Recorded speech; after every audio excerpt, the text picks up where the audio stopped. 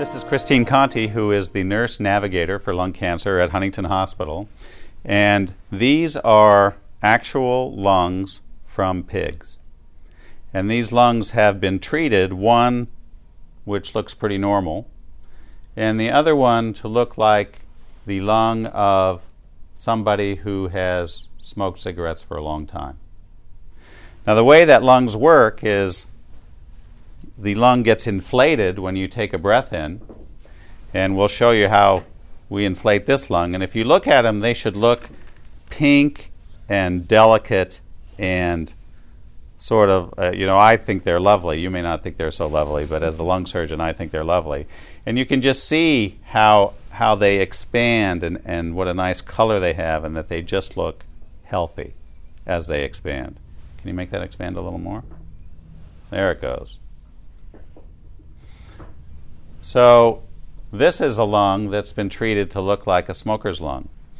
And the difference between this one and this one, number one, obviously, is the color, because when you inhale smoke into your lungs, they tend to get a darker color. And this one is exaggerated a little bit, but it gets the point across. And the other thing about these lungs is that they're much stiffer. In other words, it takes a lot more pressure, a lot more effort when you breathe in to get those to inflate. Can you make those inflate? You can see, you can sort of get the picture that they just don't work as well. And, when you guys take a deep breath in, how easy it is to take a breath, right? Totally different when you've been smoking for a long time and you have lungs like that. Anybody have any questions about that? Yes? Are there any tumors in either lungs?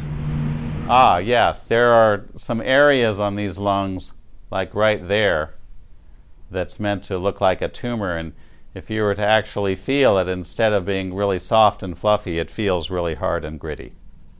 And that's what lung cancers look and feel like. Any other questions? Yes? What makes the lung turn dark? Is it something in the smoke? Yeah, it's just basically soot and smoke that you breathe in.